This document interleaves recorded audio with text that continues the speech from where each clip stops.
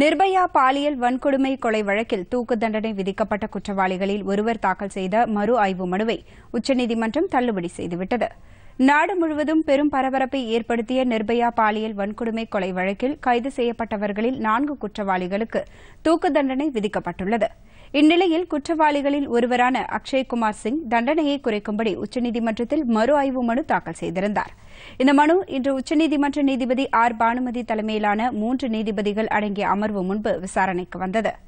வழக்கை விசாரித்த நீதிபதிகள் மறு ஆய்வு என்பது மீண்டும் மீண்டும் விசாரணை நடத்துவது அல்ல என்று கூறி குற்றவாளியின் மறு ஆய்வு மனுவை தள்ளுபடி செய்து உத்தரவிட்டனர்.